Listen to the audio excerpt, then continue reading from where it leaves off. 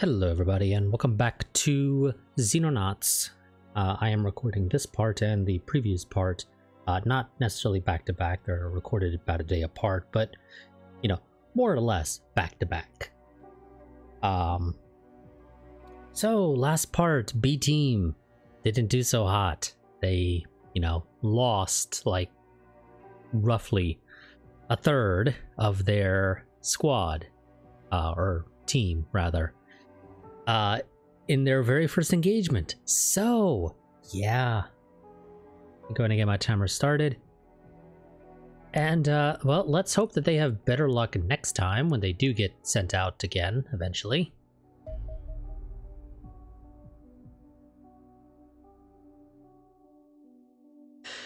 The Alien Plasma Rifle is a two-handed alien infantry weapon approximately 30 inches in length and 3 kilograms in weight. It is a vastly more capable combat weapon than the Alien Plasma Pistol, generating a plasma bolt that is significantly more powerful and cohesive than its smaller cousin. Without the space constraints of the Plasma Pistol, the aliens have mounted a more substantial generation array inside the weapon's barrel. This gives it a similar operational range to most ballistic assault rifles, but far higher damage and armor penetration potential. Laboratory tests suggest Jackal combat armor may do just enough to allow the wearer to survive a direct hit, but unarmored troops would likely be killed instantly. Indeed, we believe this weapon is even a credible threat to our Hunter armored cars. It would appear that the versatility of the Alien Plasma Rifle makes it the default armament for alien combatants. It is powerful, light, accurate, and capable of burst fire. In short, vastly superior to anything we possess. And that gives us alien plasma technology, which we can then research to get laser weapons. But yeah, we're gonna hold out on that just a little bit. I mean, I would love to get that. I really would, but we, for one, don't have the funds to even start attempting to equip our troops with laser weapons right this second. So we're going to go ahead and focus on some of the other techs right now.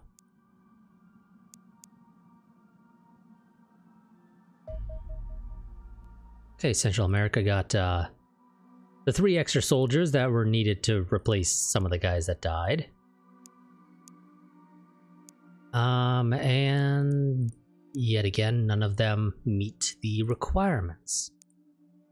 But let's go ahead and look into here. So strength. Who has a lot of strength? You do. Well then, you're a shield person. You have a lot of reflex. You have a lot of reflex. And the rest of you can stay riflemen. That is perfectly acceptable to me. Admittedly, it should be noted that you guys don't quite have enough for a full team right now. How long is Dieter going to be out for, if the game will tell me? Game actually won't tell me because Dieter is not technically, I guess, in the med bay? Yeah, because that has 8 beds. Well, it claims there are 3 people there. And the only damaged people are Carmen, Dieter, and Jakob. Also, I thought Carmen died. I don't recall her getting revived. I really don't. But apparently she was, but she's not in this list because, yeah. She was revived, clearly, since she's not in this list, but, took significant damage that we can't even theoretically add her to our loadout. Okay, we got one more Jackal armor here, but I'm pretty sure this team is all set up, right? For the actual team. The reserves are not quite. We need 3 more, well, 2 more in total for the reserves. And that's all our money and alien alloys.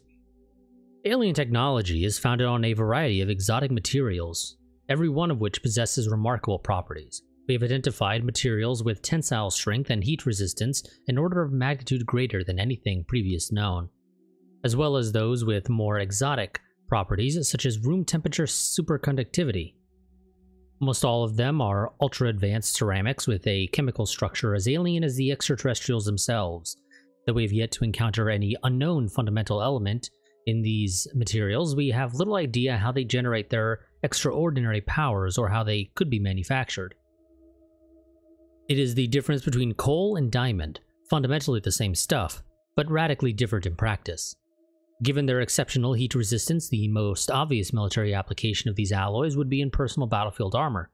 Unfortunately, they are so effective at dissipating heat that anything in our laboratory can generate, or that nothing in our laboratory can generate enough to melt them, making fabrication of a plate of armor, or anything else, little more than a pipe dream. Though still effectively useless, we are harvesting these alloys from recovered artifacts where possible. The aliens must have the means to shape these materials, so further study of their technology may allow us to do the same. Let's go ahead and get those Elenium explosives right now, game. Thank you very much.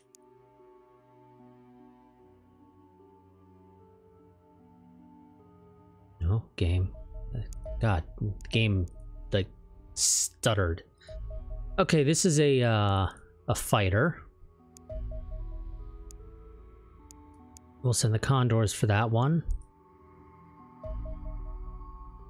Wonderful. I think you guys have enough ammo to take care of that. We're not going to send the B team because the B team is not ready to go. As was very clearly evident last time. So we're going to go ahead, because this is a small UFO, not a very small, we're going to go ahead and have the A team make its very long trek across the Atlantic to, oh, what is this? El Salvador? Looks like it.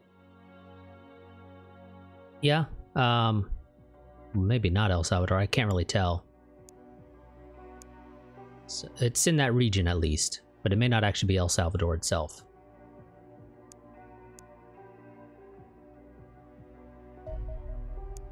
That's a fighter. Return to base. It might be Nicaragua.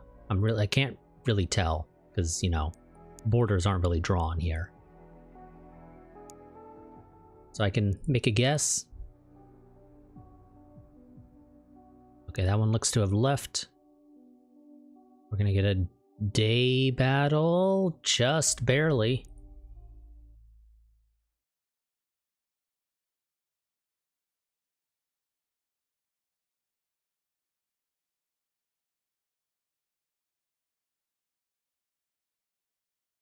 So these guys have the Jackal armor, which helps a little bit.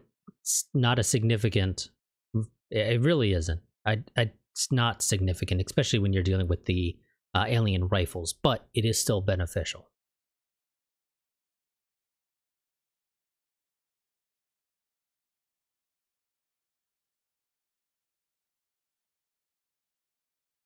And game is taking a while to load. It took forever to load up when I started it, and it's taken forever to get the combat loaded.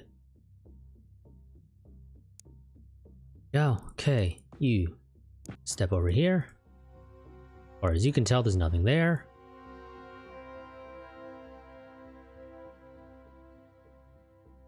That is more than likely incorrect.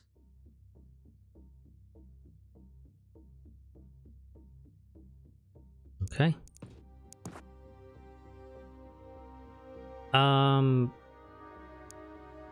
I guess 4, 5, and 6 are going to head out to the warehouse, and 1, 2, and 3 are going to head into the forest. Again, because the UFO tends to spawn in the opposite corner from where you are. Typically it's like straight opposite, but sometimes it's not. 1, 2, and 3 are going to be the ones more than likely heading straight for the UFO. Depends a little bit on exactly how the pathing to get there works, because I think we're going to have to run along the track here. Just don't really want to. If I can avoid it, because that's not a great spot to try and set up. Whoops, you are... Oh, no, you were the right person. Never mind. Never mind. I was reading the numbers incorrectly. You are in fact the right person for that job.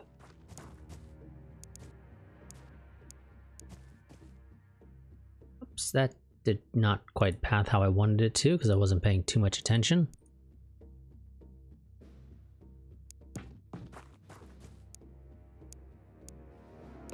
Okay, Giela's gonna go ahead and run up to the cart here. Oh, I think we found the UFO. That fire there, as we've observed, is generally the location of the UFO, so I think it might actually be really close to us, which is weird. That can't possibly be the actual UFO, because that's way too freaking close to us.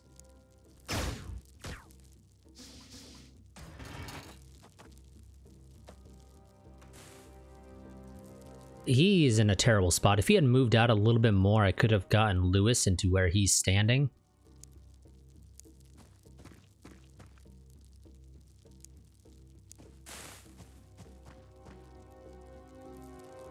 Which would have been great, but sadly he's not quite blocking our ability to get by, but he is not in the best position.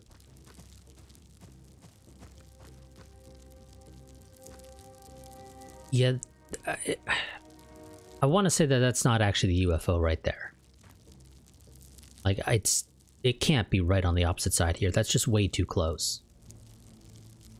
I've never had a UFO, even these small ones, spawn that close.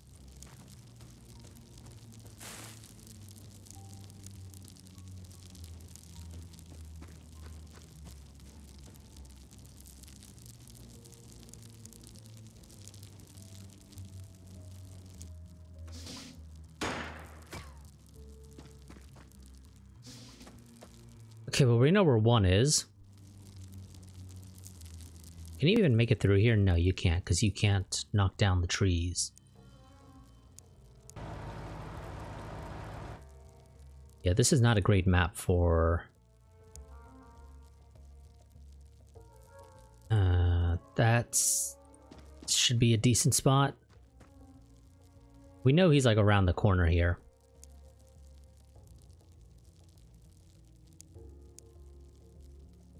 I don't think he has the time units to make it all the way around this corner.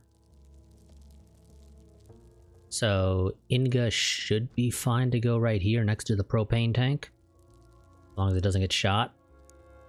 Which, speaking of that, we're going to have the hunter move a little bit further out so that if it does decide to reaction fire on the alien, because maybe he does have the time units to make it here, his shots should not go far enough and hit the propane tank. Lucy's going to be watching the double doors here, because I don't know if there's another entrance on the other side.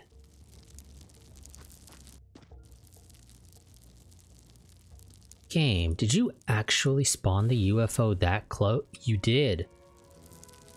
I swear that is way too close. Oh, fuck. Well, Tabor's going to be in the infirmary because... You know, I might have accidentally sent him into the fire, because normally I would have thought that the game was smart enough to say, wait, you're trying to send him into fire, you know, even if if the fire becomes spotted after you order the move. But evidently that wasn't the case this time.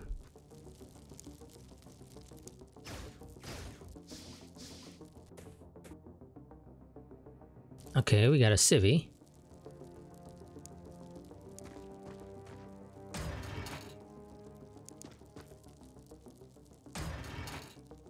Okay, there was not another way in. So... he is still somewhere on the other side there. Lucy is gonna watch where that civ is, or where that police officer. Tabor, where the hell are you? Can't see you in the fire. I'm gonna send you all the way around.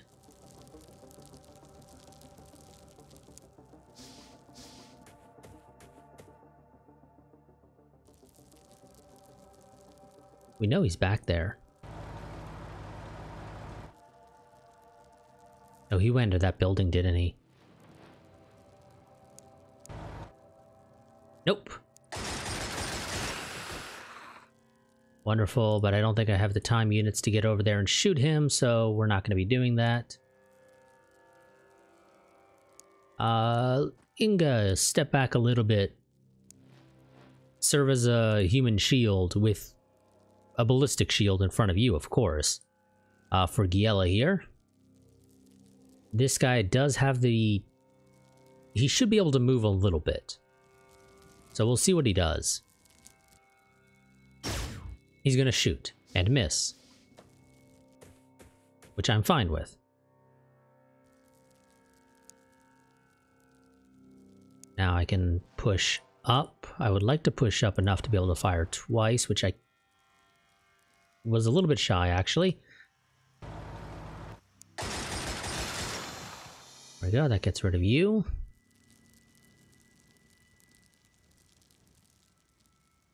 I'm going to assume that this officer came from this building.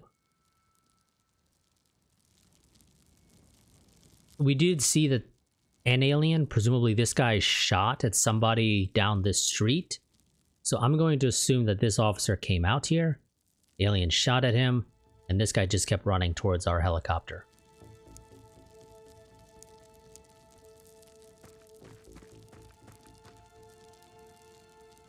That's going to be my assumption.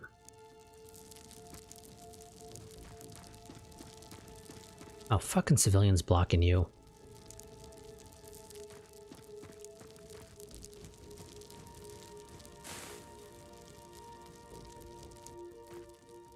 There's a dude in that building.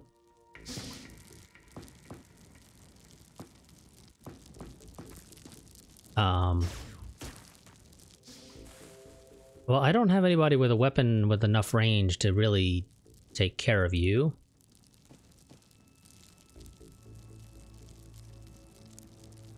I mean, Tabor can take a shot.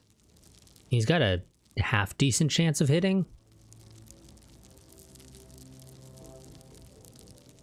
Not enough time units to make that throw. Slightly out of range.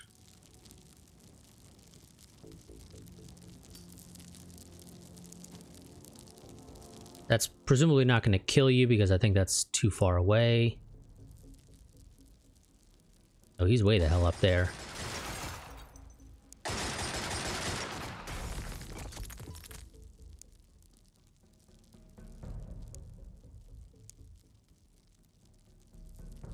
I want to assume that we suppressed him enough that he's not going to be poking his head out again this turn. Or next turn.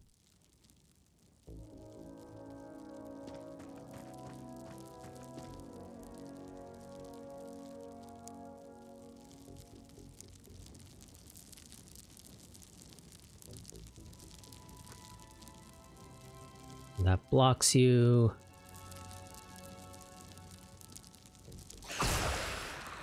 Well, that did damage. And he runs back inside. It's fine with me.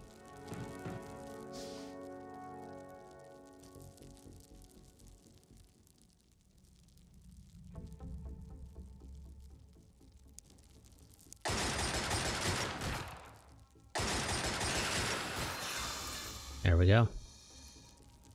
This thing has plenty of ammo, so I have no problem just using it to spray down a building.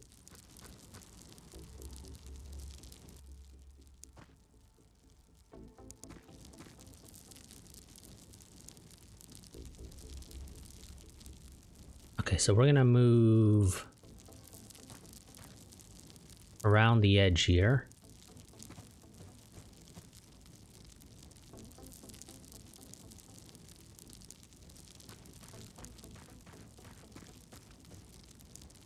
Presumably the last guys are inside, so we're not gonna spend too much time attempting to cover our flank. You can. Wonderful. Run across. Because I'm gonna try and get you on the left side of the door here.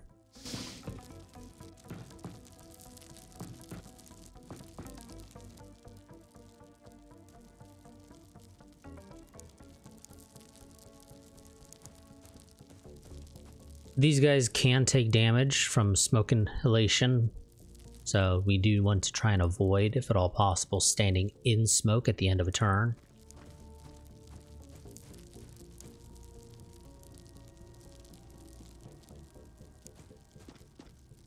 Okay, go back to the other side of the... Oh, shit. Fucking fire.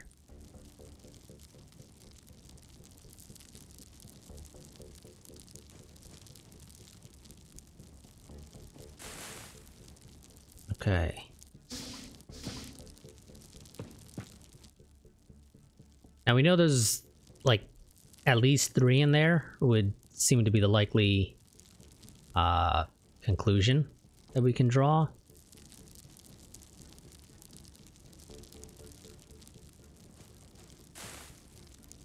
I can get some of my guys up to the door, but I can't quite get all of them, so I'm gonna hold off for another turn.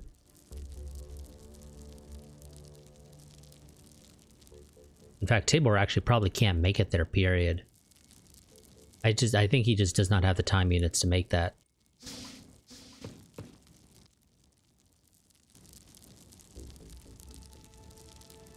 No, he doesn't. Okay, Tabor, we're going to have you go way out on the flank. Next turn, I think you'll have the time units to make it. Or at least get even closer.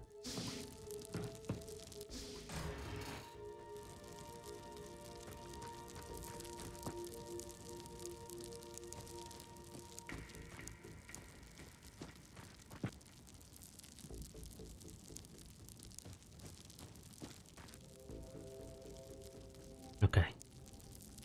I would love to get the vehicle here, but it's not really possible, sadly. I'd have to spend a bunch of turns trying to blow up the trees and whatnot to get here. And that's just not worth it.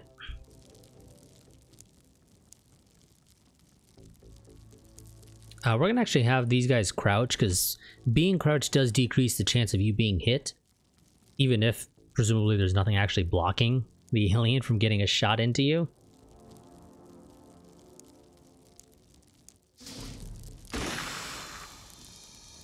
Okay, there's 3 more in there. 2 more in there. Oh no, still 3 more in there.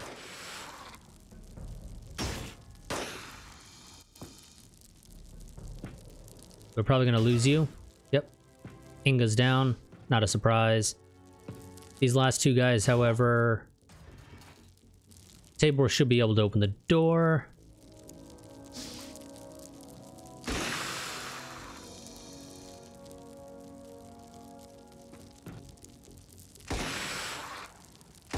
Damn, you didn't die in that one shot. Oh, Inga... There's still 1 more dude, apparently. Okay. Let's get the rifle guys in. I don't know how badly you're bleeding. And I don't think I have the ability to get Lewis over there to heal you. I'm hopeful it's only 1. Really hopeful it's only 1. Because the game doesn't sadly tell me, and I wasn't actually paying attention when the pop-up was there.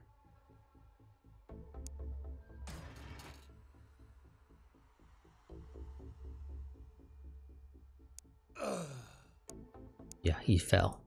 And then, you know, can't, Okay, so he should only be at, what, -1 health, so there's a half-decent chance Tabor will be revived.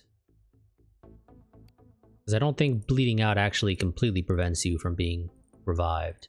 So that's both our shield guys down. Which kinda hurts.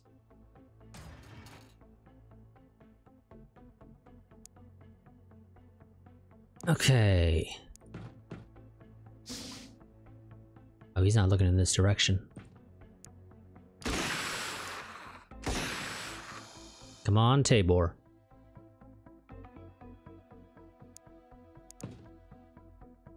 Oh, is the last one not in here, or we cannot see him because of all the damn smoke? Last one may not be in here. So if I can just hold this, we win.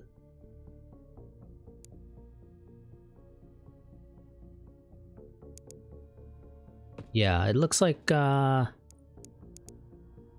he's somewhere outside. So we just need to hold this for 5 turns, I believe it is. Something like that.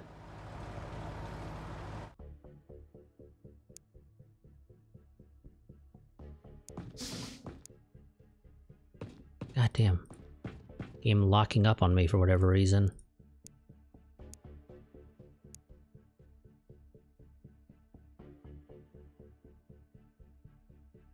You know, eventually the game normally will just show you where the last guy is.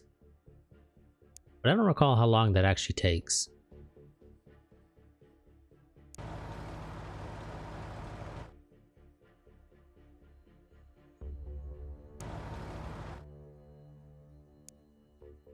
So I think we're going to win the countdown just from owning this room, or having secured the UFO.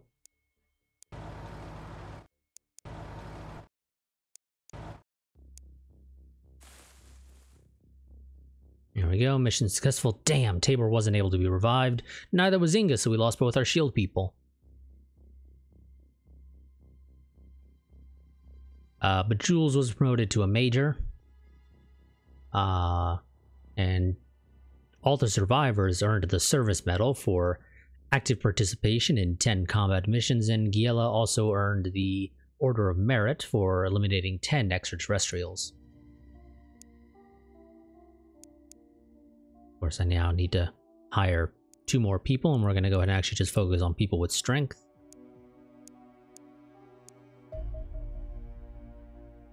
And Elenium explosives. The majority of Elenium found inside wrecked UFOs has been run through the vessel's reactor, making it of little use as a fuel. The low-grade Elenium only contains enough power to run an extraterrestrial device for a few minutes, whereas fresh Elenium can do so for hours at a time. However, it turns out there is another use of this relatively abundant low-grade Elenium: explosives. The amount of energy held in depleted Elenium is usually still appreciably higher than is contained in the equivalent weight of TNT. My team has therefore been able to produce improved designs of the high explosive rockets and grenades issued to our soldiers, replacing the explosives with an Elenium charge that is up to 50% more powerful than conventional munitions. Given the ample availability of the constituent parts, these can be manufactured and issued to our soldiers in effectively unlimited numbers. Your men seem impressed. They spent so long testing the new device that the firing range required structural repairs. The principle behind these devices is simple. The explosive is a block of Elenium that dumps all its energy into the surrounding air when triggered. The warhead on the rocket is sufficiently large that this will generate a sizable explosion, but the grenade also employs a steel casing that fragments into a deadly cloud of metal shards on detonation.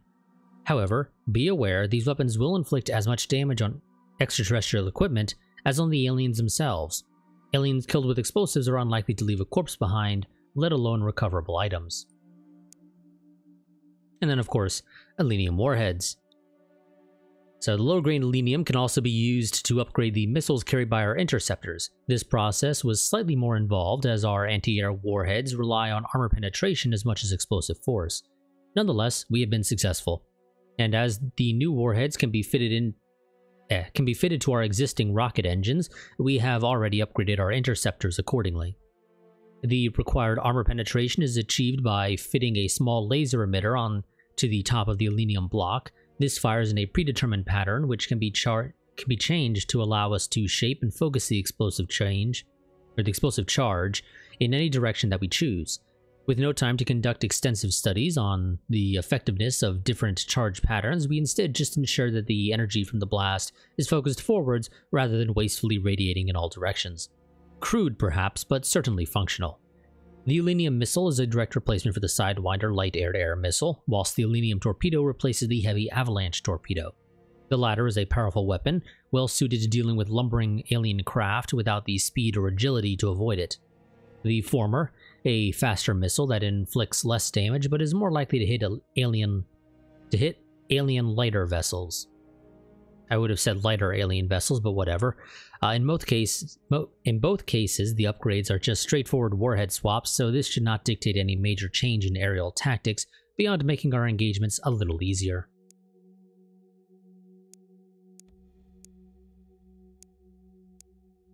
So, okay, we now have better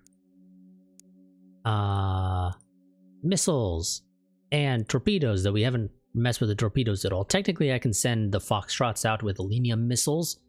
I don't. There's like no reason to do that, realistically.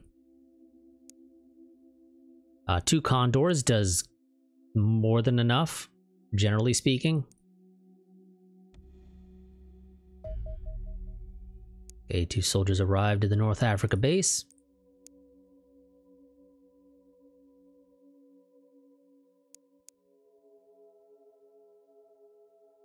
I don't actually recall which one it is, but I'm going to assume it's going to be these privates, obviously. I just don't necessarily recall which of these privates is the one or are the ones in question.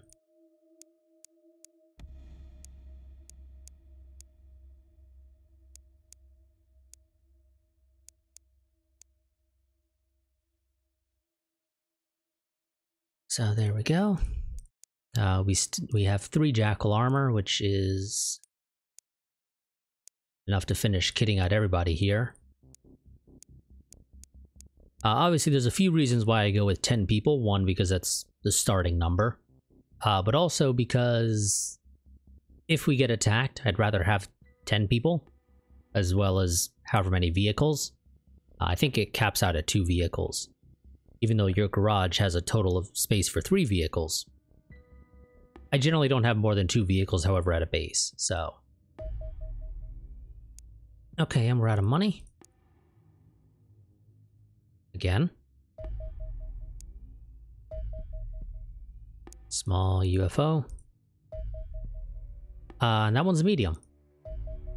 And that's another small. So we have our first medium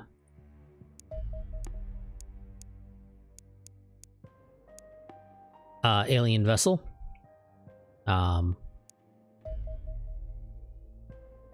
Tail until overland. There we go. The Corvette. Obviously, we're going to be relying on the Foxtrot for this kill, and I will, of course, show off. 1.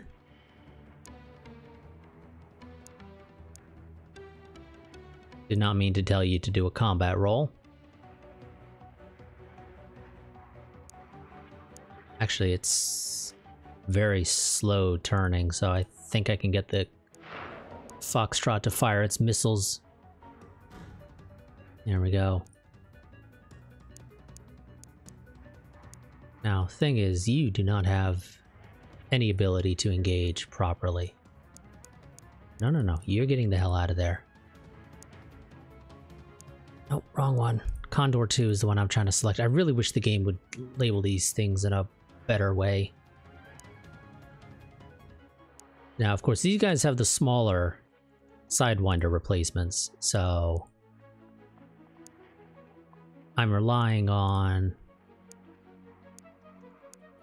the fact that he is currently focused on Condor 1 for Condor 2 to swoop in from behind and fire a couple missiles up the ass. There we go. So, looks like it takes 2 Foxtrot, or, well, a Foxtrot, so 2 of the Alenium torpedoes and 2, well, maybe only 1. Didn't really, you know, bother to test that. Alenium missiles. Obviously, I will not be actually fighting those going forward because I just generally don't bother.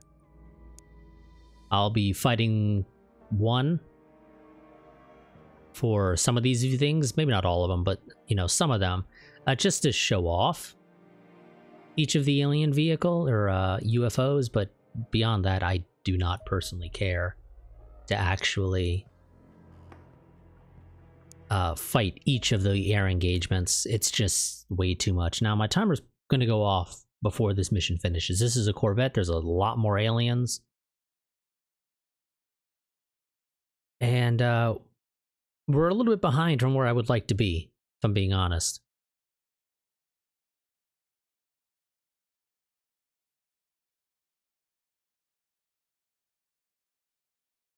So, but this is going to end up being a longer part. I could have, you know, cut this short, but decided not to. Still about 10 minutes.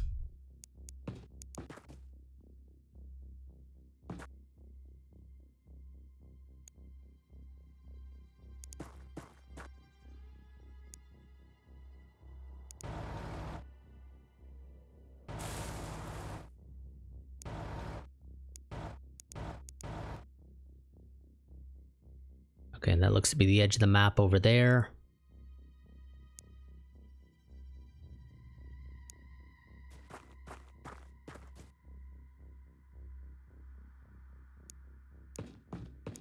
Actually, you go there on that side of the door.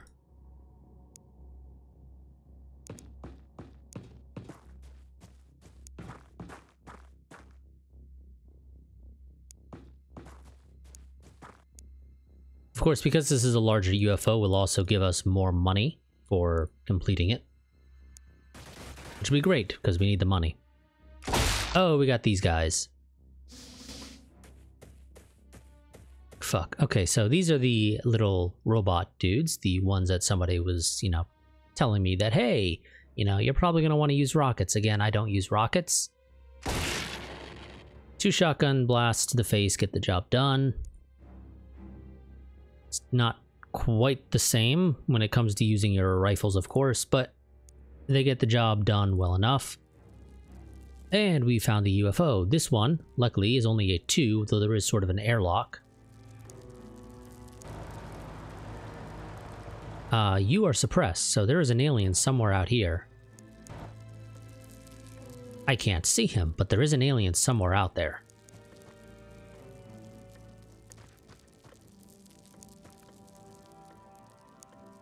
That much is obvious.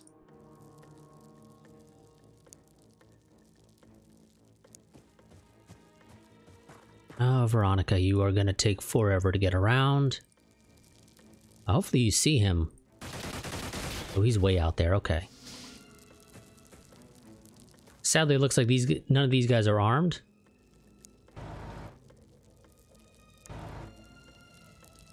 Oh, it's that thing. And you missed. Okay, pull back. I'd rather it shoot at the civilian than you. That's the main reason why you're pulling back.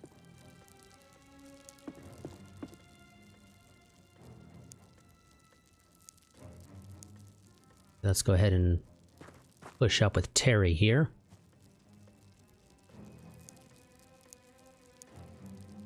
And get Lucia to push up on the other side. Can't quite see that well over there, so there could be something there. There may be nothing there. Can't really tell. Looks like nothing is the most likely scenario.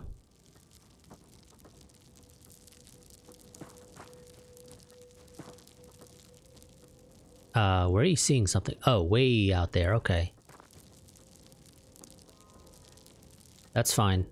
He's far enough out, we can ignore him for right this second. What do I want to do with Lewis here, though? Okay, civilian died. In theory, that guy, or the little floating disc thing, should push up. Or, you know, at least be a little bit more inclined to do so. No, it looks like it fell back. Yes, it fell back. I had a higher chance to hit this time around. We're going to go ahead and run around the corner, however. That way he doesn't shoot us.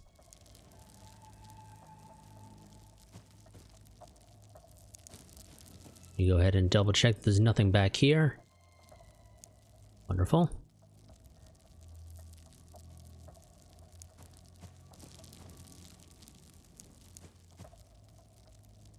Lucy's going to take cover there. Terry's going to take cover over here. This does not have a... Oh, it might actually have a breach on the other side. That's... We're going to ignore that breach. In that case.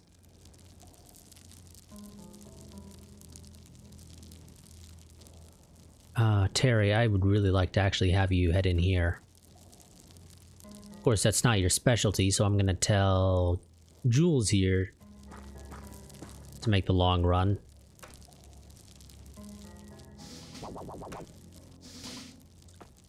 He's in that room.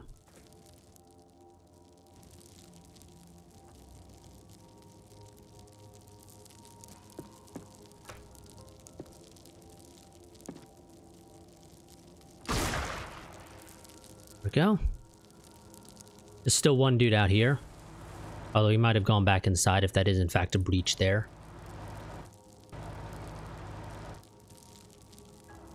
Which I think is... Yep, that is in fact a breach, so he probably actually went back inside the UFO. No, that's not actually the one I was wanting to send there. Go the long way around. By long way, I mean the safe way.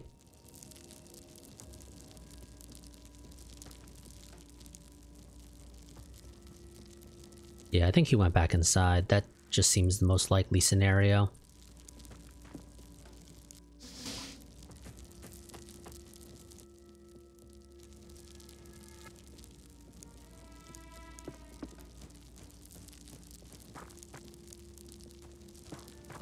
Okay. Kind of forgot about Giella over there. Gonna have her move up.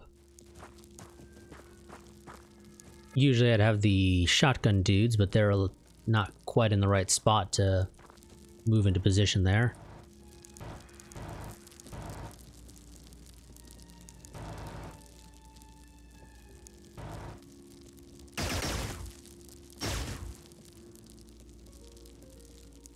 Okay, there's a dude right at the breach there watching.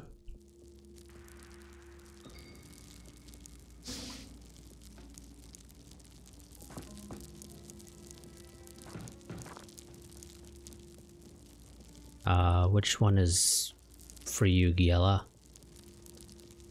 Veronica's the one for you.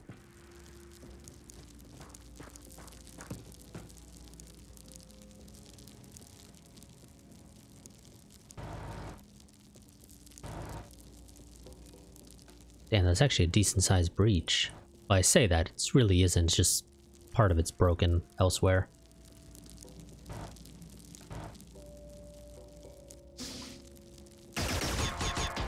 Damn, got real lucky there. Triple resist.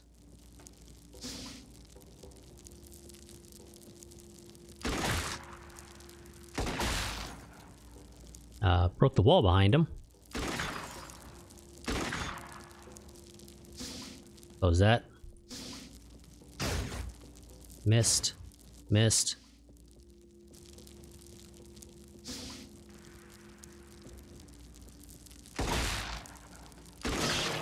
There we go.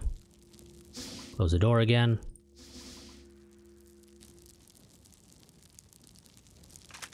Giella's gonna reload. She's low on ammo. In that, God, I'm really not happy that you destroyed the wall portion there. That actually really hurts me.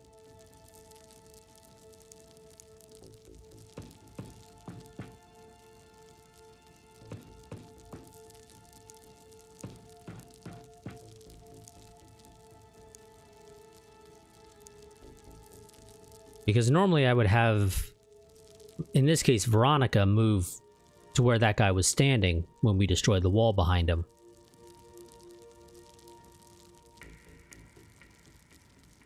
The reason of which I hope is fairly obvious. I typically, you know, somewhat symmetrical formations. But I can't really do that. So we're gonna go with a slightly asymmetric formation instead.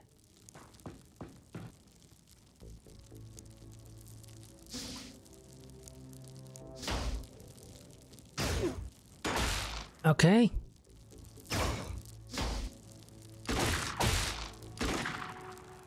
Not particularly clean. Jules is down, which sucks.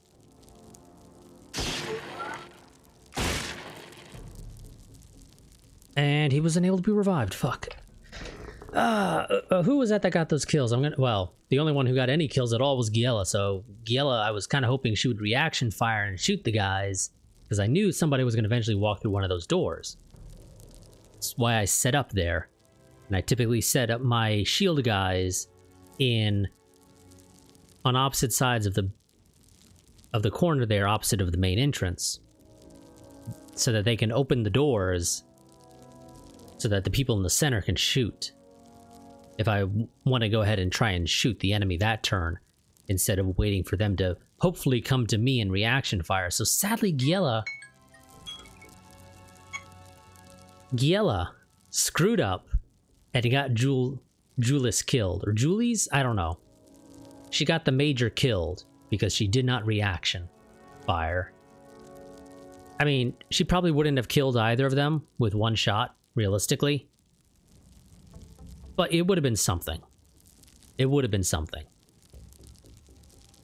You know, maybe if she got really lucky, she would have killed one, and then only one of them would have gotten shots on Jules. But, oh well. Jules died. He got a kill before dying.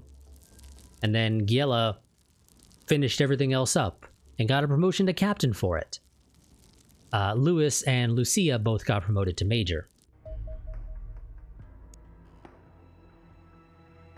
Oh, we're not researching anything. I fucked up. I did not realize that I forgot to set research again. So, whoops. Of course, this also means I now need to buy one more guy. And as per usual, I normally buy somebody with reflex.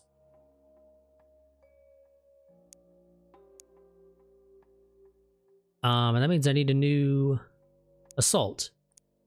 So, who here thinks they have the expertise necessary to be an assault? Well, Irina. Didn't we have another Irina that was shield? Apparently we had two Irinas, I think. Because I could have sworn we had an Irina who died. No, it was an Inga. Never mind. You guys can stay riflemen. I don't typically change people's roles after I've assigned them one, or at least I try to avoid it. So, Sophie here. Yeah, Sophie, you're going to be taking an assault role to replace poor old Lewis, who died.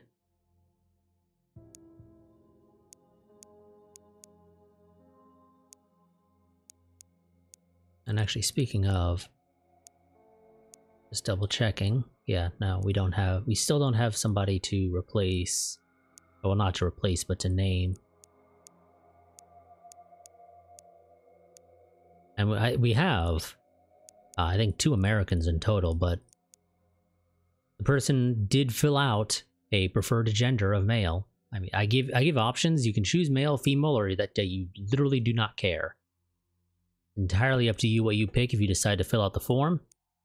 It should be noted, of course, that the more specific criteria that you provide, the somewhat less likely it is that there will be somebody named after you particularly quickly, especially when it comes to potentially having multiple people named after you throughout the series, because this will be a somewhat long-running series. It's not exactly a very short game. Well, at least definitely not at the rate in which I record it. So, that was my timer that went off right there at the end of the mission, which I'm actually surprised it only went off right then.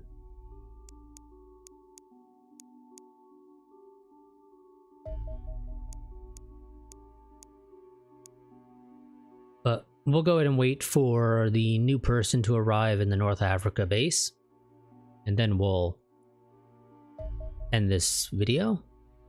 But first things first, ground attack mission. I'm pretty friendly with one of the junior researchers at R&D. The seniors don't have time for us grunts. And she told me that they had identified over 3,500 separate alien craft orbiting our world. If they all landed tomorrow, we'd be dead. As it is, the ETs have merely committed to the largest air war since Hitler was in power. Pattern analysis of ET airstrikes suggests they're currently focusing on soft targets, highways, small towns, even isolated warships on patrol. These targets are difficult for emergency services to respond to, and the ET's ability to strike and retreat anywhere makes it impossible for local forces concentrated nearer the larger population centers to intercept. Ground attack missions can be carried out by any grade of signal from the smallest to the largest.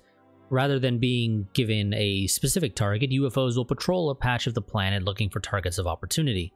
UFOs tasked with a ground attack mission will strike several times before retreating to rearm and refuel, and can cause serious havoc. They're damned clever, Commander.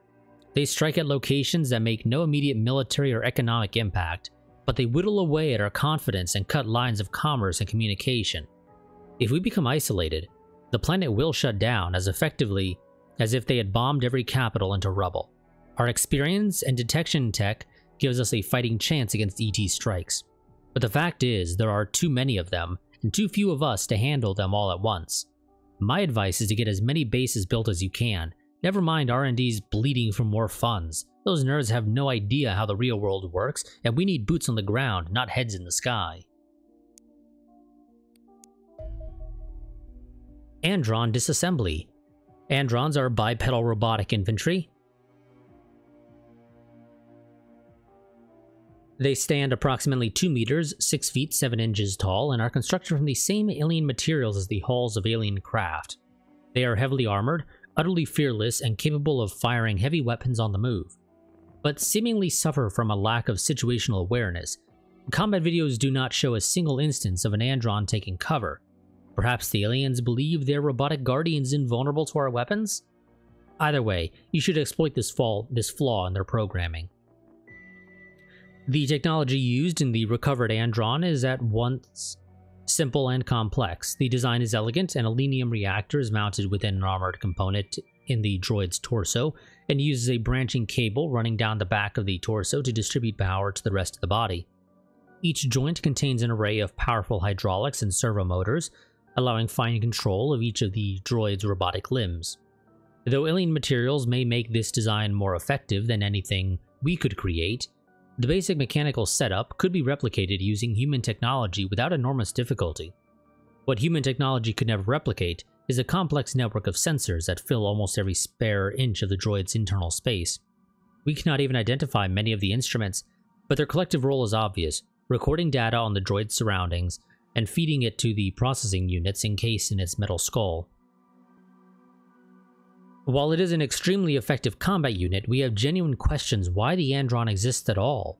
The parallels with organic life are obvious and clearly deliberate. It has a reactor placed where a living creature would have a heart, an electronic brain inside its armored head, even a power distribution system that mirrors the nervous system of a living creature. I see no compelling reason to build a bipedal combat robot at all. A wheeled or track design would be more stable, faster moving, better protected, and present a smaller battlefield target. Is it vanity? Stupidity? Puzzling, to say the least.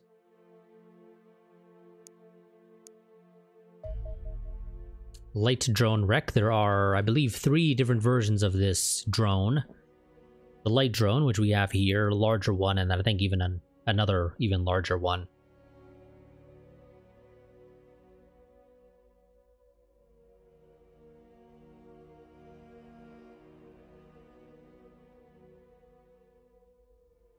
The light drone is a small saucer-shaped drone, approximately 140 centimeters wide, with a thruster array mounted on the rear of the saucer and sensors and weaponry on the front. It is capable of hovering, but is usually sighted skimming the battlefield roughly a meter above the ground. This allows it to move freely over small obstacles or otherwise impassable terrain, such as water. Disassembly of recovered wreckage suggests that the heart of the drone is an selenium reactor no larger than a man's fist. We assume the massive alien circuitry that surrounds it is in fact the drone's electronic brain. The lack of any visible receiver antenna suggests that these units are fully autonomous when operational. An engine array on the rear of the drone provides forward motion, while the hover effect, and probably pitch and roll, is generated by the dozen small thrusters that dot the underside of the drone. The frontal part of the saucer is filled with a powerful scanner that can monitor almost the entire electromagnetic spectrum, giving these drones excellent sight ranges. The drone is armed with an unusual integrated weapon we dubbed the burst cannon. The plasma generation array has been designed to emphasize rate of fire above all else, allowing it to fire extremely quickly, but leaving it underpowered even compared to the plasma pistol.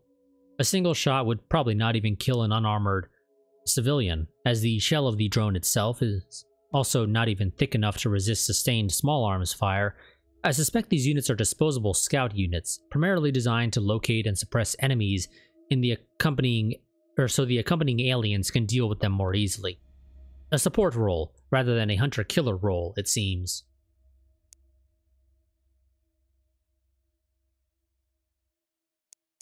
This guy is taking forever to arrive. The Corvette is a medium-sized UFO. It is the first genuine alien warship we have encountered, exchanging the delicate wing surfaces used by smaller UFOs as sensor amplifiers for sturdier hull construction and more powerful weapons. The armor plating on this craft is the same stuff as the lighter UFOs, but applied in greater quantities, adding enormous survivability at the cost of greatly increased weight. The engines mounted in the rear of the vessel are enough to keep it airborne, but it is slow and ponderous compared to the lighter craft that precede it, and therefore vulnerable to heavy torpedoes. The power requirements of these engines necessitate both a second power core and an improved method of power transmission. The hull electronics are much more advanced than previously, so we have extracted them for further study. The primary armament of the Corvette is a forward-firing heavy plasma cannon. This has a slow rate of fire, but generates a powerful explosive projectile that is just as deadly when used to bomb ground targets as it is when used against aerial opponents. These projectiles travel relatively slowly, and you may find that our more agile interceptors are able to avoid them with an evasive roll maneuver, but they will inflict heavy damage on anything they hit. Be very careful about flying your interceptors into its firing arcs, which is why we won't. There we go, he finally arrived. No, let's go ahead and just let the month tick over.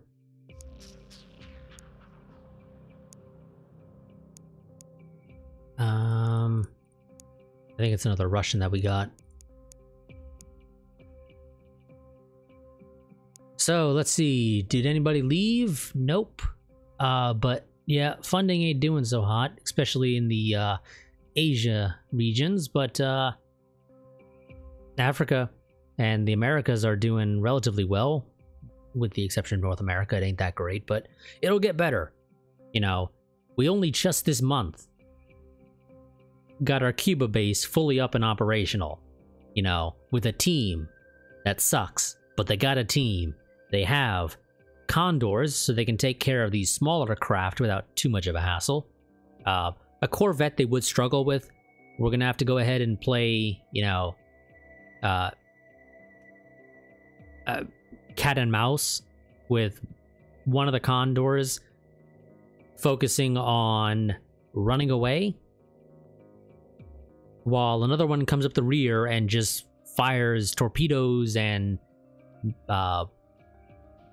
I assume we're basically using a Vulcan, cannon rounds up the backside. So yeah, we lost quite a bit of money. Basically, like I said, basically everybody went down except North America, South America, and Central America. But nobody left. We're just gonna have to do a lot better this next month, basically, to more or less ensure that nobody leaves. As far as I know, there is no way to get countries back if they leave, and if 5 funding regions leave, you lose the game. So, we have $848,000 left over after paying for maintenance. Like I said, we're gonna have to do better. Luckily, it should be noted that that is money that we can spend to get the Jackal armor up, and we can sell excess Jackal armor off, so it's not gonna hurt us too badly. And actually, no, it would be Antonia who came, because she's the only one that doesn't have armor. Either way, whatever. But yeah, so we have 4 Jackal armor. I need 6 more, so that I can ship it over here to the Cuba base, so that they can all get their Jackal armor. And then every excess Jackal armor we produce can just be sold. Jackal armor does not get destroyed when a soldier wearing it dies. We're apparently able to very easily, I guess, patch up the damage of somebody getting a plasma bolt through the chest. I assume that's how that works, because we don't need to actually replace jackal armor as far as I can tell. So 6 more of those. I think I'm gonna go ahead and use this money we got and blow it on some more engineers. So next time we'll have 15 extra engineers to help us with getting jackal armor out a little bit faster, because obviously right now it'll take us 111 days and 5 hours to get the rest of the 99 that I ordered out. So that's going to be a little while. That is going to be a little while. Actually, I have 15 out of 99, but I only have 4 left over, and I only have 10 people at this base.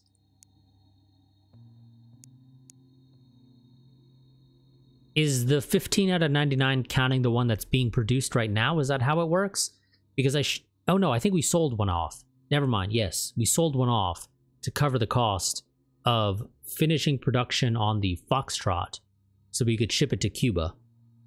So never mind. Everything adds up. We have produced 15, we sold one to get a little bit of money, and we have 14 that are either actively equipped to people or can be equipped to people. So next time, hopefully we'll finish off the jackal armor that's necessary for the B team.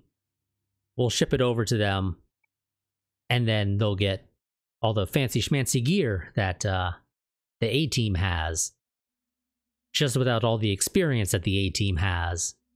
So, I mean, it works, I guess. Just, yeah, it's not as great as it could be. Realistically, I will probably build these missile batteries, just not right now. Money is still a little hard to come by, so we're going to hold off on that because it's 50,000 each. And it's an 11,000 upkeep, and missile batteries themselves aren't the greatest. Once we research better techs, we'll get better defensive batteries, and those are better. I can only build a maximum of 3 of those here at this base, because we need a spare space open for a tech that we're going to get down the road that is very nice. And actually, that's going to be the case with most of our bases. If they get fully kitted out like our starting base, they're only going to be allowed to have 3 defensive batteries. I don't see the other bases getting that though, so the secondary bases will probably have a lot more defensive batteries. So we're going to be relying on the A team for defending this base if it ever gets attacked, but the other places, those defensive batteries should do a decent job. Let's go ahead and end this part here. I will see you all next time. A quick reminder that I do have a Patreon and a Streamlabs donation link down below in the description if you wish to support the channel. Those are the 2 best ways to do it. If you don't wish to support the channel, that's fine. It's entirely up to you, but it is appreciated. Allows me to be able to, you know, easily afford, or well, more easily afford rather, buying games, upgrading my computer, whatever the case may be. So it's entirely up to you if you want to support the channel. It is appreciated if you do choose to do so, of course, however. Also down there is a link to my Discord server. That is my go-to place for posting about channel happenings. So if you want to know what's going on with the channel, if there's changes to my recording or streaming schedules, namely, for example, something comes up that just makes it so I'm not in the mood to do it, or something comes up that just prevents me from doing it because, I don't know, maybe I don't have access to my computer or whatever the case may be. So I do recommend joining that. You don't have to be active if you don't wish to. I'm not active in most of the servers I'm a part of. I'm mostly there just to get the news about anything that's going on with channels and whatnot that I follow. But generally speaking, I don't really interact much on most servers that I'm in. But yeah, so that'll be it for this part. I will see you all next time. Until then, goodbye and farewell.